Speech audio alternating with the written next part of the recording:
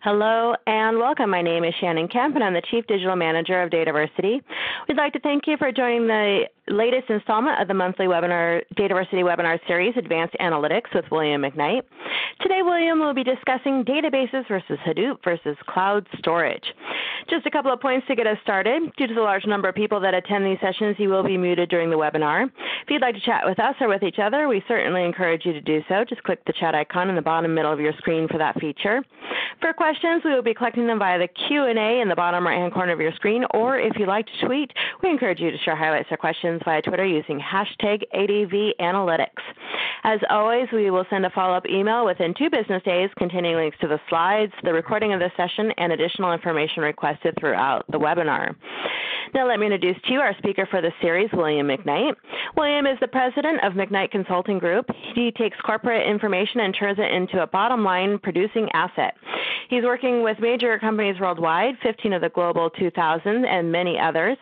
McKnight Consulting Group focuses on delivering business value and solving business problems utilizing proven, streamlined approaches in information management. His teams have won several best practice competitions for their implementations. He has been helping companies adopt big data solutions. And with that, I will give the floor to William to get today's webinar started. Hello and welcome. Hello everyone. Thank you, Shannon. And welcome to everyone all over the world who joins these webinars. It's my privilege to bring this information to you. Hope you enjoy it and can make some use out of it. This is a hot topic. A lot of companies out there are scrambling now to make sure that they're in the right data platform for their workloads. And the choices are incompatible to anything that we've ever had, really. I mean, the viable choices. So you can get it right, or you can get it wrong, really. And this is one of the most important decisions, not just for the data of the project, the data layer, but for the whole project, for the success of the whole project. And there's a lot of things that fall on from this decision of what platform to use. So I'm very excited to be bringing with you a topic that's burning up my ears, which is databases versus Hadoop versus cloud storage, which to use, when, where, how, etc. So I've been introduced, so I'll skip on this. And my company, we do a lot of strategy for our clients out there.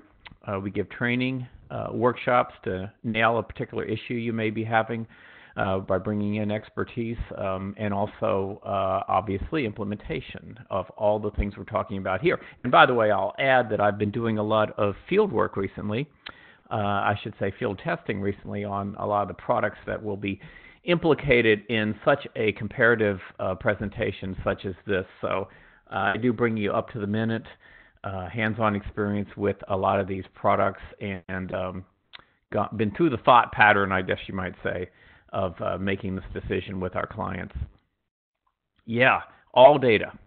Used to be, give me some data, give it to me fast. Okay, great. We didn't have data warehousing back then. We weren't thinking that way. We were provisioning rapidly and repeatedly and getting kind of crazy there with it. And then data warehousing got some things together for us in the 2000s. I was around for all of this, and so I've seen it change. And now it's all data. Give it to me fast and effectively. Don't let any data slip away without us getting the value out of that data. And usually, that doesn't mean just looking at the data or processing the data. It also means storing the data for current and quite potentially future uses of that data. And one of the biggest areas has got to be artificial intelligence. So I'll hit on that in a minute. But first, I want to say this guy has nothing on us in the data business. This is Mr. Toad. He's got a wild ride over there at Disney, apparently. But we've been on a wild ride ourselves, and we're all scrambling trying to make sense of it. And not only is the landscape changing as we speak, but it's changing rapidly. And at the end of the presentation, I'm going to throw a wrench out there and see what you like, see if you like it. But I'll be talking about maybe some future direction of data platforms. But for the majority of this presentation, I'm going to be firmly grounded in the present, firmly grounded as I am with our clients in terms of making decisions today. We have to make decisions today. My motto is you can't keep delaying the provisioning of a platform for this workload just because you think there's something around the corner. There's always something around the corner. And you have to take that into consideration. If you kind of know what that is, that may factor into your decision. But as you can see, it's a multifaceted decision, and I want us to make it properly. So be prepared for the wild ride that will continue to be in this space. We're getting ready for AI out there. And AI data means all data. It means call center recordings and chat logs, streaming sensor data, etc. I won't read it all, but user website behaviors, sentiment analysis, all data. And so I have clients that their data science isn't quite ready for it, but they know that science, when it is ready, will want data because it already does in many different ways. And so we're getting our data act together. We're getting our data together. We're getting it into a manageable, architected format, because as things happen in your business, as things happen that affect your business, and you want to react to that, if you have a chaotic environment with mismatched data to platform, you're going to have a much harder time.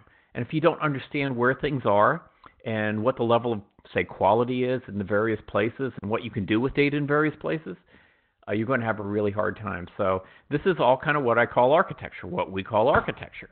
It's putting the data together in the right way, and getting it into the right platform is a big part of that. I want to stress this before we jump in further, which is this is about the proximate proportion of where we should be spending our time and energy in an enterprise. Yeah, on the data, mostly. It's not what really happens, unfortunately, and I do believe companies pay the price for trying to continue to just access data however it may be in the enterprise.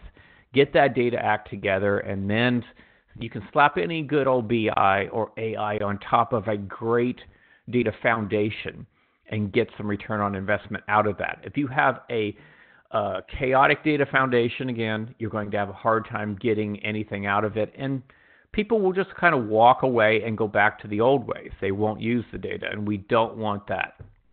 If you believe, as I do, that data is a critical asset of the business, you have to take care of it in this way. And by the way, all the things I'm going to be talking about here today, the architecture, the platforms, and so on, let's be sure that data is perceived as an asset so you get the right attention over to these platforming issues.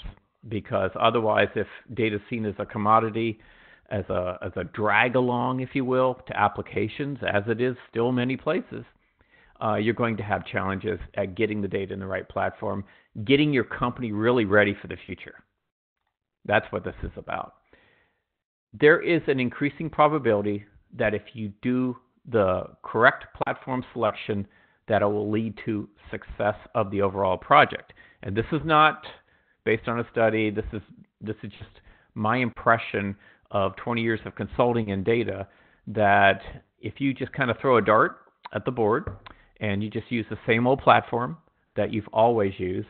I mean, I've been in application specification workshops where we're talking about the application. It's all great. I assume we're going to spend about the same amount of time talking about the data and 5 minutes to go in the meeting. And it's like, John, would you provision another insert your favorite vendor database instance for this? And that's it. Hey, whoa, what happened there? We just made a very quick decision based upon not really thinking about it. And that's not the way to go about it. So I want you to get into not only the right category, not only the right top 2 category, but the best category. And by category, I mean the subject of today's talk, a database.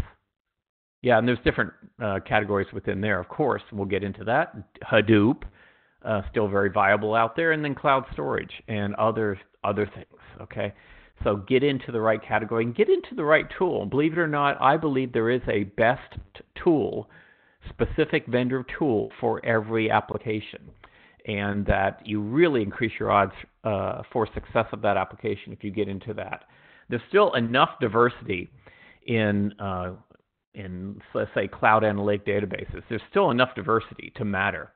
And there's still a lot of positioning happening out there in that marketplace. For example, there's still a lot of differentiation. And I've been doing a lot of research lately in this area, comparing the various platforms, not only from a performance standpoint, but from a feature function standpoint. And I can certainly attest that we can award some different gold medals to each of the participants for different things, right? Best performance over here, you got your best backup and recovery over here, you got your best security over here, and so on. So what's important to you? Let's get into that as we get into provisioning your application. So what's it for? What are we wanting a data platform for? What is it? It's not a database. There are categories. Now I'm putting aside anybody that wants to do something on tape or something like that. Okay, we're squarely in modern architecture here. So an operational database. Now you'll see some words in here. Operational. Hopefully we know what that means as contrasted with the analytical side of the business. An operational database. Hey, this is where it all began. This is where databases began, just running the business, doing accounts receivable, doing transactions, and so on. Oh, yeah, we still do that, by the way. That's still pretty important. But one aspect of operational, or there's a few that have changed, but one that's changed is the need for real-time, like real-time catalogs for e-commerce and so on. That throws a wrench into the decision process and, to me, changes the game in terms of the database that you might select. So is it that? Is it big data? And it could be a combination of real-time and big data. But in the first three categories, mostly here I'm talking about provisioning for a single application in the operational realm. And then the fourth category is an operational data hub, which has gained some prominence recently. It's almost like the data lake, but it's not quite. It's really operational in the sense that it's serving up data to a lot of different applications for operational processing, all right, real-time processing in many cases. And it's doing multiple. So are you provisioning a database for operational purposes for something like that? That's an operational data hub. You're doing that. Master data management? Yeah, that's an operational database too.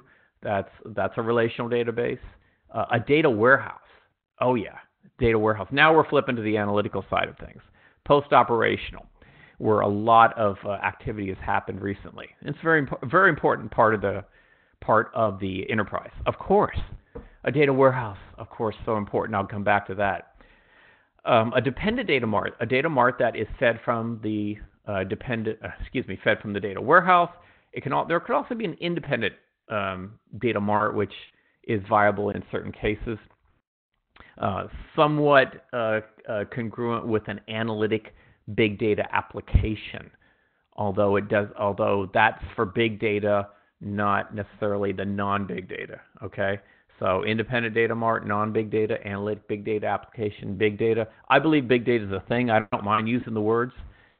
Some people do. They say, oh, it's just data. It's data with different characteristics altogether. And so you have to do something different about that. And I'll get into that. A data lake, I skipped over that. A data lake, okay, these have gained a lot of prominence recently. I think they have a lot of value in an enterprise. I hope to impress a little bit about that on you today. But if you want my take on data lakes, that was the topic of last month's Advanced Analytics webinar.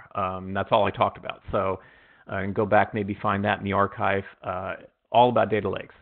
Archive storage, some people provision just for that. Okay, that's not too exciting, but yeah, you got to do that too. And that's a whole decision, a whole list of vendor products that are specialists in that area. And also a staging, or you might be staging for, now famously we stage for the data warehouse, but these other things may have staging as well, which is where you might be doing some initial data quality work, cleanup work, transformation work before the data is ready. And in some cases, in most cases, I would say, for a data warehouse, it does require that extra step to get it right. Okay. This boils down to three major decisions. The data store type. So the type is, to me, it's either databases or non-databases, what I call file-based systems, file-based scale-out systems. And largely there I'm talking about Hadoop, cloud storage, NoSQL, the things that aren't SQL. whereas databases are SQL. I believe SQL's here to stay, by the way. I certainly make my decisions based upon that. I see no evidence to the contrary, and I'll be getting into that a little bit later. But not every application, not every provisioning needs to have what a database brings to the table. And databases have been around for 25 years, relational databases or longer. And they do a lot of things, but they do provide a lot of structure, and we have learned in recent years of some of the shortcomings of databases. So sometimes you don't need what a database brings, and you don't want to pay for it. Data store placement. And I'm not really talking too much about this today, but anything and everything that I say today, you can throw a cloud dimension on top of that and say, well, should that be in the cloud or not? So this is an important part of the provisioning cycle. And as a matter of fact, I think next month I'm going to talk about the cloud. It's pretty important, whether you put things in the cloud or not. My take is that is the future. That is where my clients want to go. That's where I take them. And that's where that has the pole position as far as I'm concerned, that we are going to do this in the cloud. Convince me not, okay? The workload architecture, because there's still a differentiation, although it's blurring, between operational and analytical. So those three decisions kind of get you into the right set of tools, and then we want to drill in from there. Let's start by looking at probably what most data professionals work on a lot. Data warehouses, data marts, data lakes, and generally big data. So let's talk about the analytical side of doing what we do. And oh, by the way, I failed to mention a point here earlier when I was talking about operational data. I wanted to say that this could be SQL. This could also be new SQL, or it could also be NoSQL. Okay, so those are some of the categories that are viable for the operational workload. And a lot of, by the way, a lot of databases these days also have NoSQL-like capabilities, the capability to store JSON as regular data, etc. So that takes a lot of the, that's taken up a lot of the slack out there. And so we'll see what happens with NoSQL. I don't believe I will come back to NoSQL very much more in this presentation. Okay, data warehousing.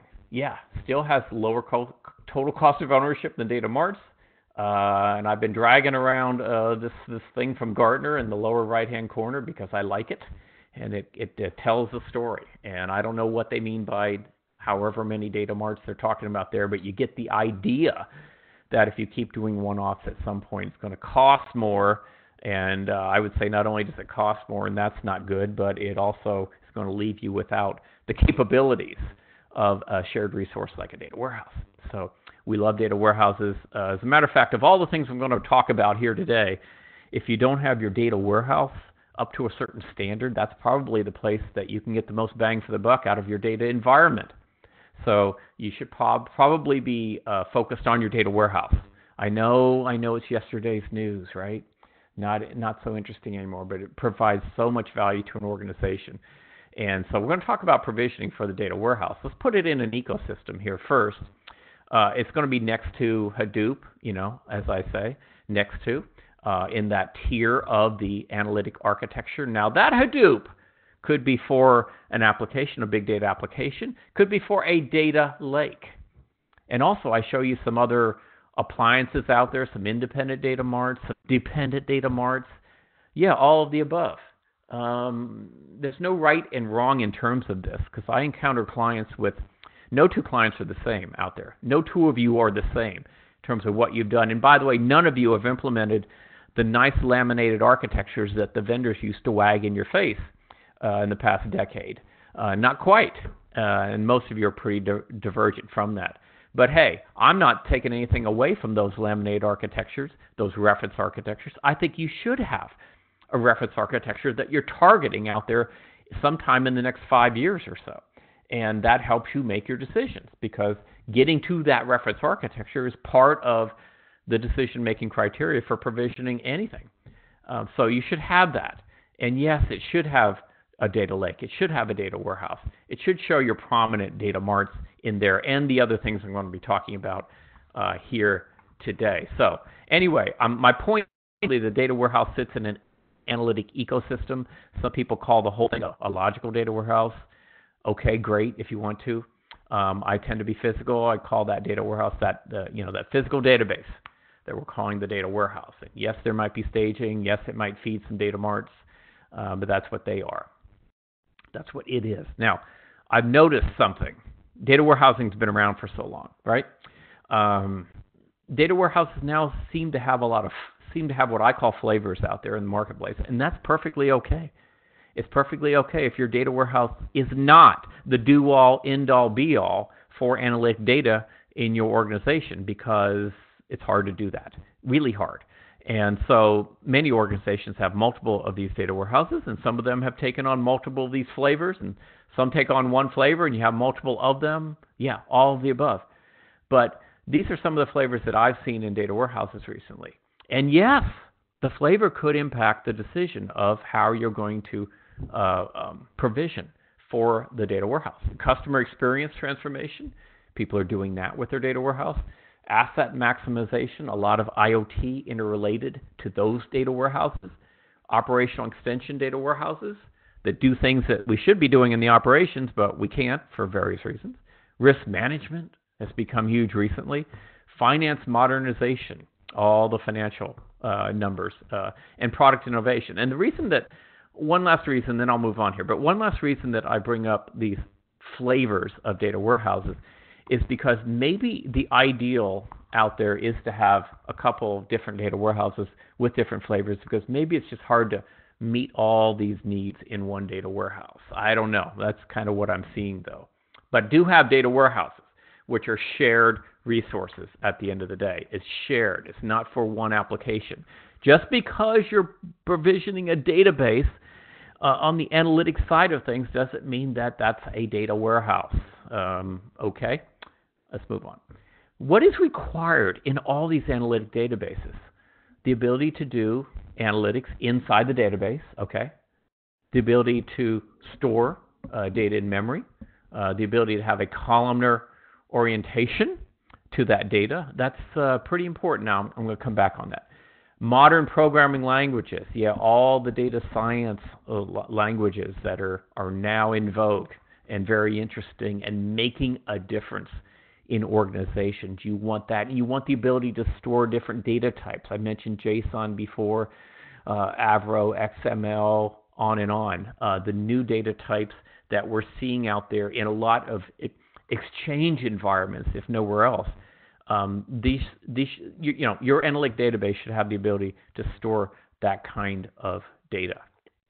Some of the major decisions that you need to make are, where to store the data. I mentioned this a little bit ago. Now, I'm not saying let's store a lot of data in memory, but I think you should be, if I had a general piece of advice that I've built up over working with so many clients, is that they don't use enough memory. That a little bit more memory can take a lot of clients' performance up dramatically. Now, that's using memory. This graph is talking about where to store the data. So what this is saying is low amounts of data, and in their case, this can go up to 100 terabytes. Okay, so let's take that with a grain of salt. But in low amounts of data with a high query rate, then you might be storing in memory. And then somewhere in between, SSD, which is really the sweet spot, I'd say, for where analytic data should be stored today. Okay, and then of course you have disk for some of the data that maybe it's legacy, maybe you're not doing very much with it, etc. High volume, low query rate, disk for that. This is an important decision, by the way.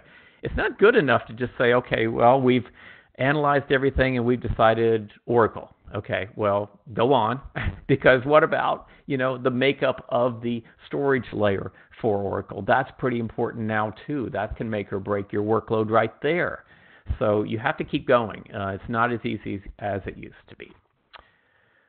And the columnar orientation. And if you've heard me over the years, I'm really big on this and have done a lot of work in the columnar area.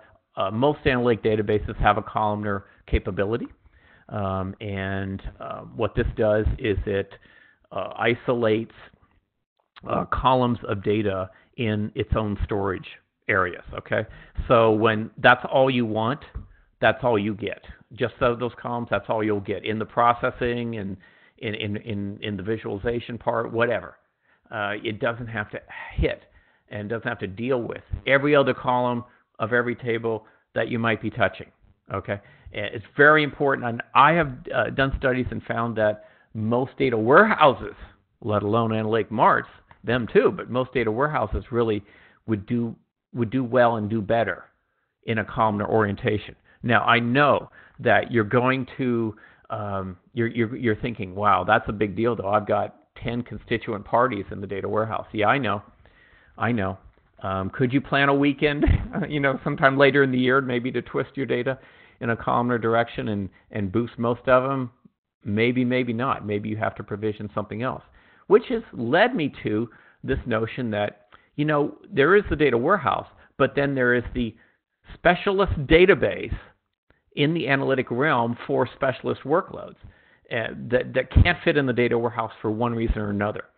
And in my work recently, I would say at least 50% of the workloads that we're dealing with in the analytic realm, not even talking about big data here, but because of the concurrency requirements, because of the access requirements, the deep data science maybe that might be happening on that data, or just the volume of the data, the veracity of the data, et cetera, they just can't fit in the data warehouse anymore. So that's okay. Spinning up some independent data marts that are alongside the data warehouse.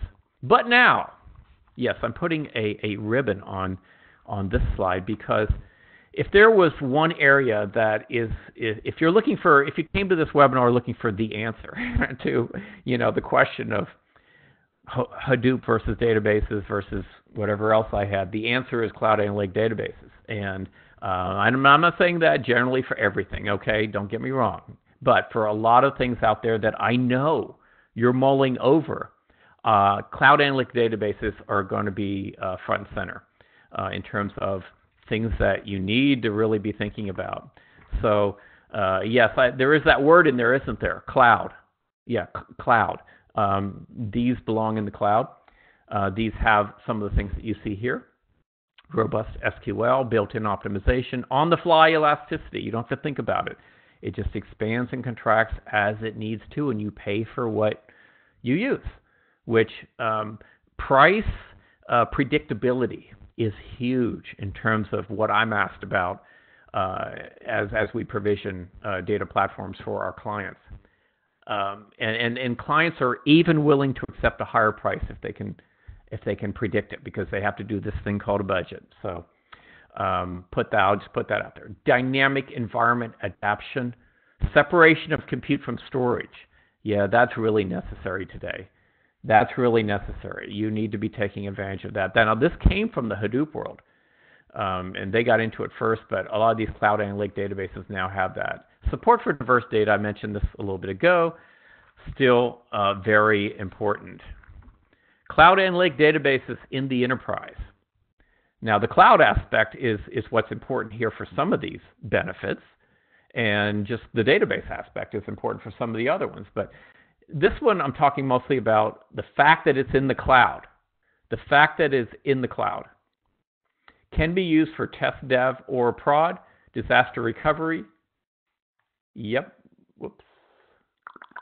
Or bursting, so that you have some of the workload in cloud, some on-prem. CapEx accounting, of course, we love this. Our accounting department loves this.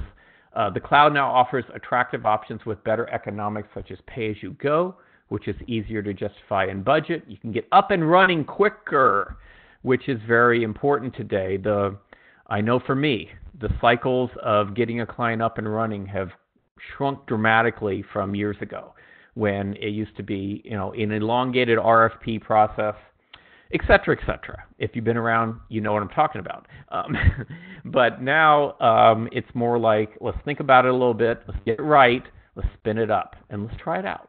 And if it doesn't work, let's jettison that and get something else going. And I encourage everybody, though, to not be so flippant about it, and actually do run your own proofs of concepts internally.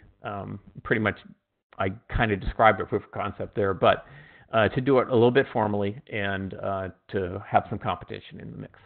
While on-premises first development brings a robust database to the table, not all functions are always part of the cloud solution, so be careful about that. And today there's a lot of data gravity in the cloud because there's so many other applications that are out there in the cloud that we are enjoying. So what did I call this? Hadoop versus databases versus cloud storage. What's the winner? What's the winner in terms of performance? Managed cloud databases are the winner for performance. There you go. You got a straight answer from a consultant. Okay, today must be your lucky day. But querying cloud storage directly is inefficient, and bringing subsets of data down for on-premise processing takes time and costs egress fees. Okay, this is what we found. Now, by the way, just because it's better at performance doesn't mean it's right for everything. I hope you get that. All right, I'm just picking on one thing here. Performance testing on Hadoop engines like Hive, Spark, and Impala have shown improvements in performance, but they still lag significantly behind the performance and power of a solid relational cloud database / data warehouse. Now, if I had if I had a better slide in here, I would show you that line between database and non-database has been pushed up a little bit. So database keeps gaining ground, and this is interesting because a few years ago, weren't we all talking about, well, no, actually it's Hadoop that's going to push down into the realm of the database, right? It's going to be for everything, right? It's going a little bit the other way now, but there's still that top end where some other things make sense, and we'll get into that a little bit. But there you go. How about administration? That's pretty important. Now the DBAs and the people that manage this aspect of it, they care about this. Managed cloud databases win this category too. What do you know? Many of the latest and greatest fully managed cloud database platforms are streamlining and subsuming much of the DBA work these days. There is that march. We could have a separate, complete discussion about what we're going to do in the data world in the next 5 to 10 years, but this is one aspect of it. DBA work is shrinking.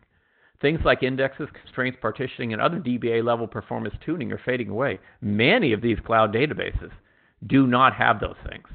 You don't touch any of this. It just happens. Now, second in administration is cloud storage because of its very simple architecture. I didn't say it was simple to provision. I'll get to that, but it's simple in terms of architecture. It's basically a file layout. And last place is Hadoop. You will still need expertise to help diagnose why Spark executors fail, which they do, or Hive throws an exception, which it does, or why troublesome queries never finish. And depending upon your query set, that could very well be happening to you as it has with us.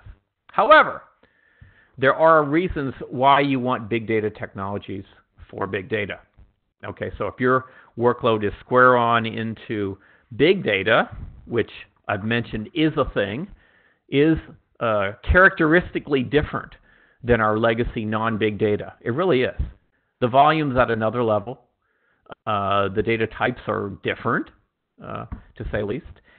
And what did I say? I said the volumes are at a different level. The volume that comes in, the interesting nature of the data, it's less, per byte, if you will, but it's still important. And this is actually an area of gaining competitive advantage in the marketplace. So we do want big data technologies for big data because of the things that you see here and plenty of other things. And by the way, if you have extreme unstructured data, you might be needing to do something different than just even Hadoop or cloud storage. You might need a product like Amazon Cloud Search, Elastic, Solar, Sphinx, or Splunk for your extreme unstructured data. If the overriding aspect or criteria of the workload is the fact that there's a lot of unstructured data, you might be in that realm instead of in Hadoop or cloud storage. That might be what makes sense. But let's talk about the data lake. There's a lot of talk about the data lake out there. And some of it's good, some of it's not so good. But I believe that the data lake has a tremendous amount of value to organizations. It supplements the data warehouse. It's not the data warehouse. It's not for your everyday reporting. It's not for The 70% or some odd of queries that an organization needs to run, which that's the data warehouse, okay? But this will be an increasing percentage of the queries that an organization needs to run as data scientists increase within the organization. And hopefully you are embracing this. If you're a mid-sized company or up, you need to be embracing data science today. And you need to be showing how you are going to be competing in data science out there in the marketplace. And I would say that the window's closing a little bit now already for those prime movers, those companies that will be data science leaders. And I think that's pretty important in terms of overall viability of company. So get your data act together so that you can effectively have data scientists, and they will want a data lake. I promise you this. This is what I found over and over again.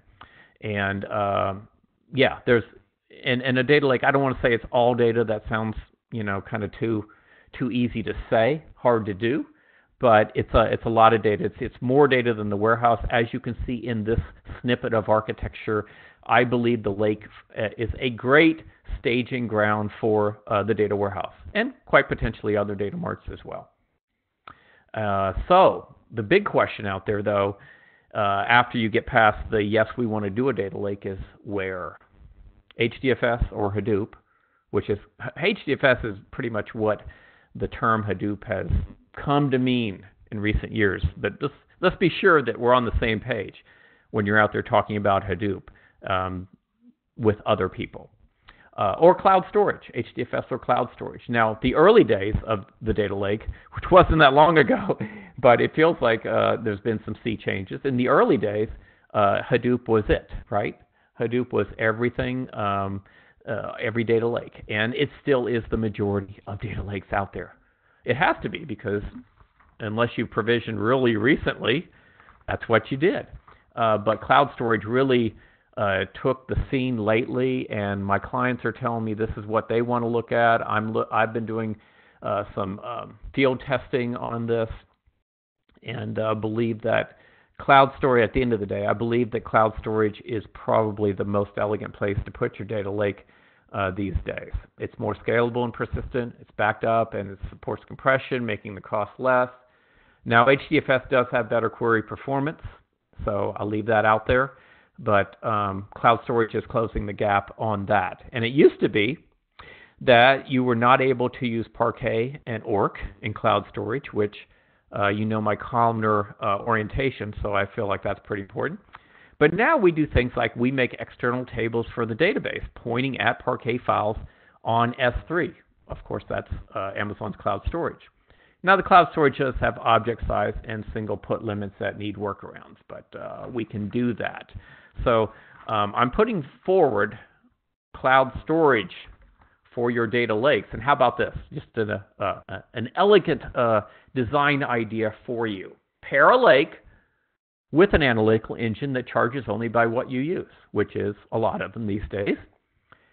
If you have a ton of data that can sit in cold storage and only needs to be accessed or analyzed occasionally, stored in Amazon S3, Azure Blob Storage, or Google Cloud Storage. Those are the three data lakes that we have been working on. So that's your body of selection there, I'd say, for that. Use a database on-prem or in the cloud that can create external tables that point at the storage. Analysts can then query directly against it or draw down a subset for some deeper intensive analysis.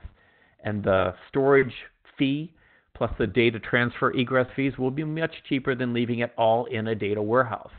So this is a big idea that many are doing for the right workloads to save money. For example, S3 is 2 cents per gigabyte for storage. If you had a 100 terabyte data set marked for cold storage, you could keep it in cloud storage for $2,000 a month. If your provisioned EBS general purpose drives to hold that data, it would cost $10,000. If you use higher performance solid state drives with provisioned I/O, as you might in a good data warehouse, you would spend $12,500 a month on storage alone. So when it comes to cost, this is a great way to work with cloud storage and databases. Hadoop would be second place in the cost equation. Hopefully you see cloud storage is first. Hadoop would be second place. For example, Amazon EMR cluster having nodes with 32 CPUs and 244 gig of RAM each would run about $1.50 per node per hour. Redshift, for the same processing power, would cost over 3 times as much at $4.80 per node per hour.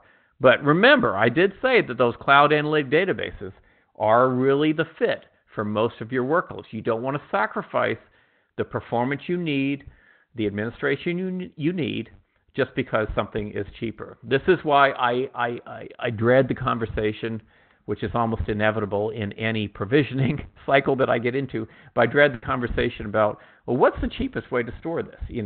Especially with the CFO office. What's the cheapest way to store this? That's not the way to look at it. But anyway, I imagine that for 80 to 85% of your use cases, you will be able to beat a good cloud database or data warehouse platform when you look at everything taken together. We are still in those days of not one size fits all. We are still in the days where you have to get into the right category in order to succeed. Okay? So hopefully I'm clear about that, and that's why we have talks like we have today, because it's still a thing. So leveraging cloud storage for data lakes, more achievable separate compute and storage architecture. You got compute resources that can be taken down, scaled up or out, or interchanged without data movement. I won't read the whole thing, but I'll point out the last bullet. Most of the query execution is processing time and not data transport. So if cloud compute and storage are in the same cloud vendor region, performance is hardly impacted. So that's another tip for you out there. And I think we had more tips like this last month, if you want to check that out, learn more about data lakes. Now a little aside, because I couldn't leave them out, because after all, in the first webinar in this series, back in January, I did a little bit of a look ahead to 2019 and beyond. And I said that this year, 2019, it's the year of MDM, but it's also the year of the graph database. And so I believe that we're going to see a lot of graph databases deployed, or at least graph capabilities deployed, as organizations take up this idea of a graph workload. Yeah, not trying to force fit it into a relational database anymore, because there's alternatives to that. So a workload. What's a graph workload? If you can identify the workload by the terms network, hierarchy, tree, ancestry, structure, if that's how you would describe it, chances are you're in a graph workload there. So you might want to think about it that way. If you're trying to use relational performance tricks like self-referencing tables and so on, we've all done it for years. Those are not going to be necessary. You can get great performance traversing a graph much better than traversing relational self-referencing tables. Okay. What else do I want to point out here? I want to point out this. Okay. So there's two types of graph databases. There's RDF graphs and there's property graphs like Neo4j. There's some subtle differences between the two.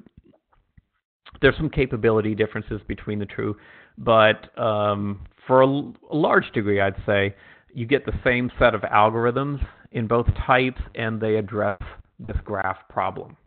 And some of those algorithms are things like PageRank. PageRank is very important. Now, I don't want to describe it. It would take too long, but let me just say about PageRank that it's emblematic of the algorithms in a graph database that show that the value of a graph database is not just solely in the visualization layer. We all see that. We enjoy that. Even on the graph here, you can see in the lower right, I have a bunch of nodes, and it looks great, right? Because you can zoom in on a node and you can see, oh, well, there's a so-called bridge vertex. That's a connecting node between this group and that node. You can see it, and that's all great. But what's the most important nodes in the network for other reasons? And that can be identified with some of these graph algorithms like PageRank. PageRank is about, what's the most important web page in a set of web pages, or on the internet in total if you're Google. Betweenness, what's the way to get between? I'm reading some of the different graph algorithms here. What's the way to get between some of the nodes? Closeness, how close are a couple of the nodes on the network? And the nodes, by the way, they don't have to be all the same. They can be very heterogeneous. You can have, for example, people, you can have their products, you can have geographic locations, and various other things in there as nodes. And again, get great performance traversing that graph. Eigencentrality, clustering coefficient, those are some of the main graph algorithms, at least in my book.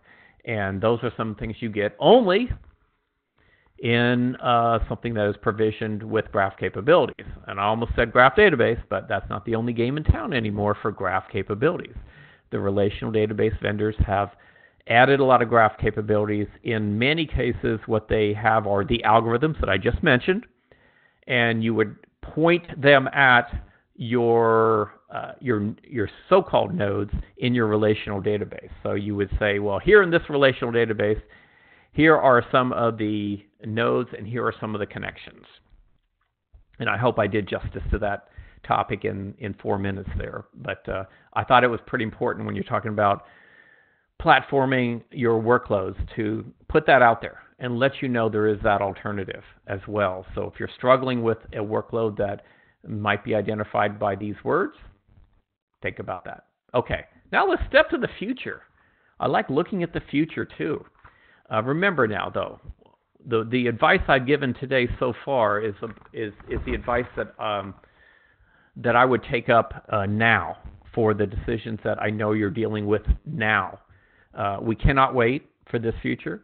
What we can do is keep an eye on it. And every organization, upper, mid-size, and up, should have people that are doing this. Should have people that have time to do this, and people that have capability to do this, and people that have the interest in doing this and applying it to the industry that you're in, applying it to the company that you're in, applying it to the architecture that you've already laid down, making sure that it fits. Now, first of all, I'm going to mention the trend of GPU databases.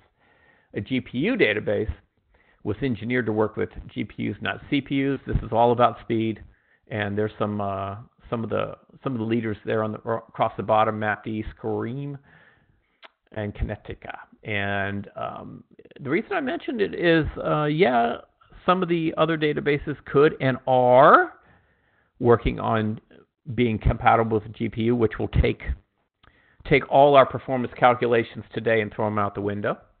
But it does take time, and it does take a dedication. And who knows about some of these vendors if they are dedicated to this. I think this is a keeper, which is why I bring it up. What I see. I think in the future we're going to have a lot more GPUs in place in our enterprises. So that's important. What else? How about hybrid databases? Take half of what I said today about the difference between operational and analytical, and you provision differently for each, and you might say, well, maybe in the future we don't have to. This industry is like an accordion, where we started out with the database, DB2 and Oracle back when. The accordion was closed. There wasn't many choices. And then in the past 10 years, that accordion opened way up, and you've got all these choices. And I just talked about some of them. I didn't talk about some others that have gone by the wayside and that I would not deem viable today for my clients.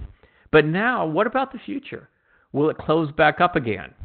And will it come back down to something that works across the board now that we recognize, after 30 years, that there's more to our business than the operational side? There is that very important analytical side. There's that pending AI that's going to have to happen. We're going to have to make that transition. And can that even be done in our current chaotic environment? We'll see. But hybrid databases are a combination of row-based for transactions and column-based for analytics, can process both, for example, orders and machine learning models simultaneously. Wow, with fast performance and reduced complexity. So there are a few players out there doing this. There are some sprouts, I'll say, of activity in this area. And if you're a type A organization, you may have some high-end combo applications already today that I would even say only a hybrid can do today. But you better be type A, and you better be ready for it. It's still SQL, by the way. Still SQL. Yeah, going into our future, still SQL. There's reduced complexity there, though, by having both in one, right? I'm sure you'd agree with that. We're talking here about like what? And by the way, I'm going to read some names here. They're in no particular order. And I'm not saying that all of them have all these capabilities I just talked about.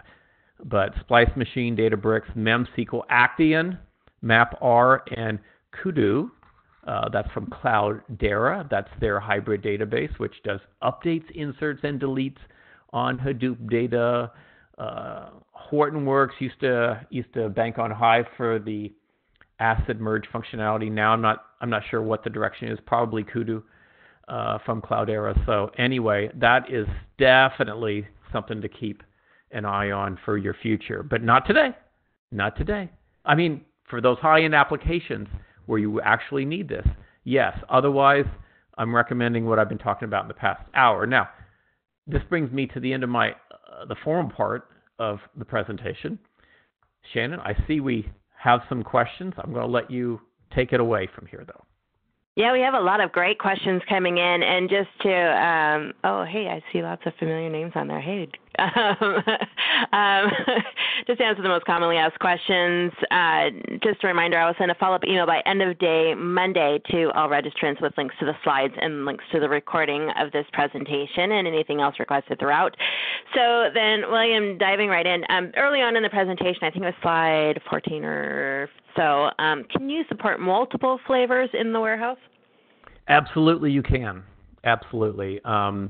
It gets trickier the more flavors that you do try to support.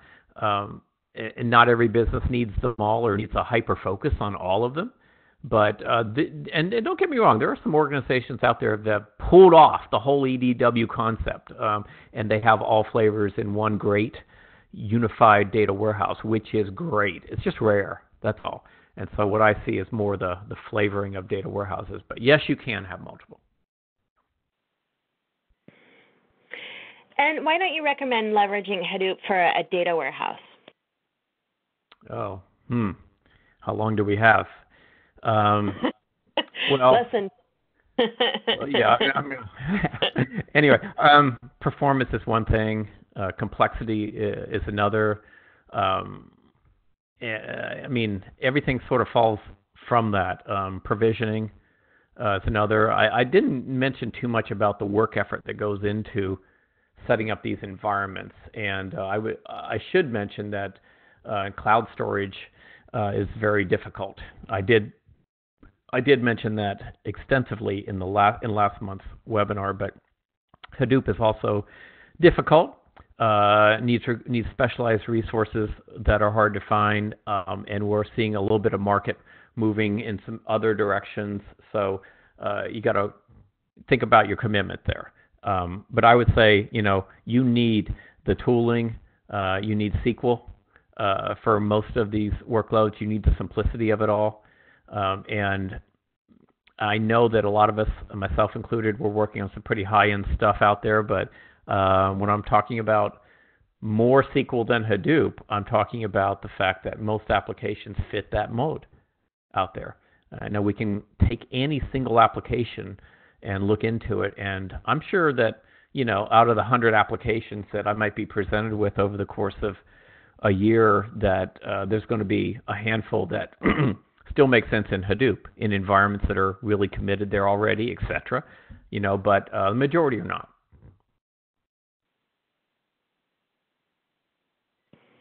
You did that well, and in few minutes.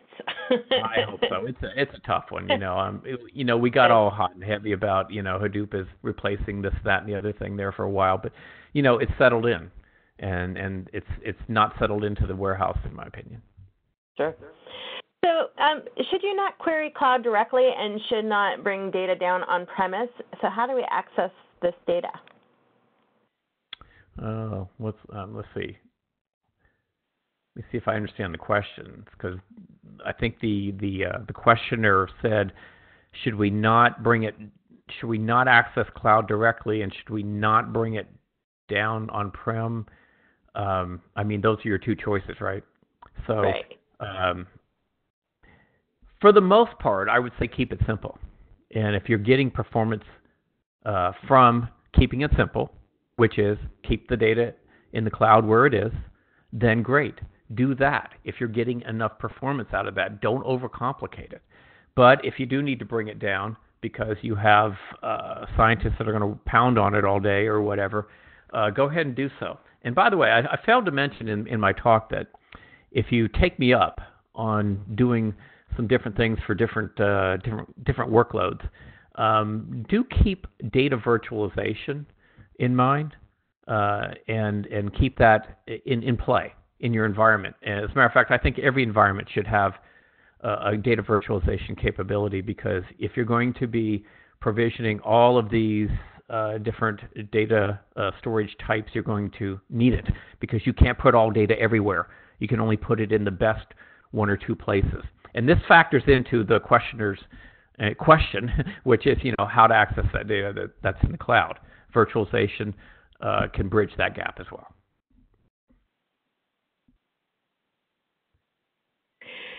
I think we have time for a couple more questions here. So why aren't constraints unique indexes still important? Why aren't constraints and unique indexes still important? Well, I don't know that I would necessarily say they're not important. They're not going away as rapidly as indexes are going away, because indexes are going away because of other performance capabilities, the performance that's inherent in the new ways that the data is being stored. But in terms of constraints, I want referentially integrate data, for one. I want to turn on constraints wherever I possibly can in that way to ensure that. Now, if performance takes a hit, we'll deal with that. But again, I want to keep it simple. And keeping it simple means letting the database do what it does best and not doing things programmatically. But it's just something that I would say, in comparing some of the different databases, that it's not as important, doesn't seem as important. So I think some companies are having to go back to programmatic ways to ensure integrity in the data because of some of the capabilities that are being taken away. So it's not all good. Cloud analytic databases is not all good 100%, and something else is 0%. It's somewhere in the middle, and this is kind of a gray area. So there are always going to be some things that are left behind or laggards in terms of feature functions that come along, and I just don't think that this has been seen as important enough to get out there initially. So that's why I'm guessing, but I'm guessing that's why we don't see it as much. So I think we have time for one more question. Do you see columnar data storage more adaptable and cost-effective for evolutionary data structure changes to warehouses over other row-oriented storage? No. If the data is going to have a high change activity upon it, probably, and you're changing like multiple columns of the row on a repeated basis, like IoT type of data, maybe. That's not a great candidate for columnar, because columnar is not great for update, let's face it. Updating rows, deleting rows, inserting rows, but if it's stable data that once you load it, you load and go, as we tend to do for data warehouse data, 99% of it, then it's great for that. But if you're thinking you're going to update, I'd say no. So this is why we don't do it very much, if at all, in the operational environment. I love it. I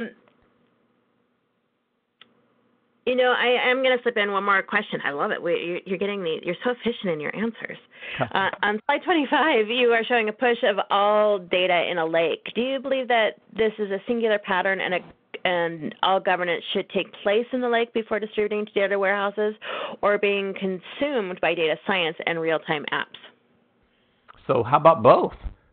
I mean, to me, the data lake serves both functions. It is a data science laboratory, and it's a staging area for the push out to, let's say, the data warehouse. Okay.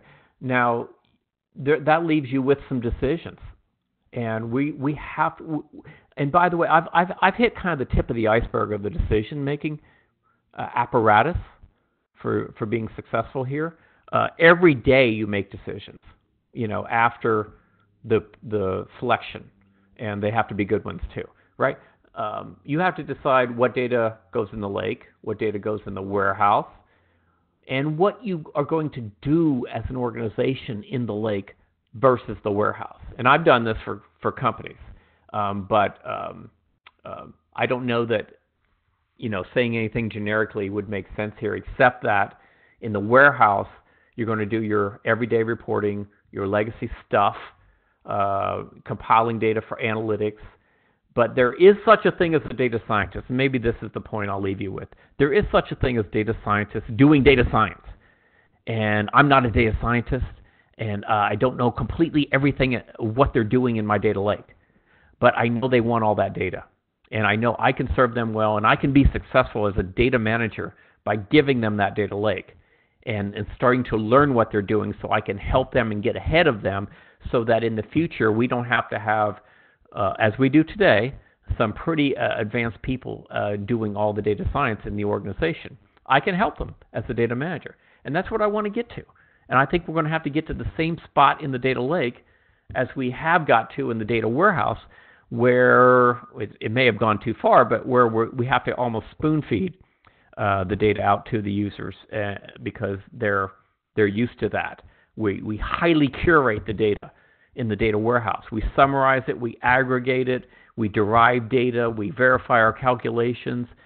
We just get that data ready for consumption in the data warehouse. We don't do that in the data lake. Well, that does bring us to the top of the hour. William, thank you so much for this fantastic presentation. And again, just a reminder to everybody, I will send a follow-up email by end of day Monday for this webinar with links to the slides and links to the recording. And thanks to all of our attendees for being so engaged in everything we do. I just love all the great questions that come in. William, I'll send you all of those questions we didn't have a chance to get to. And I hope you all have a great day. William, thank you so much. Thank you. Bye-bye. Thanks all.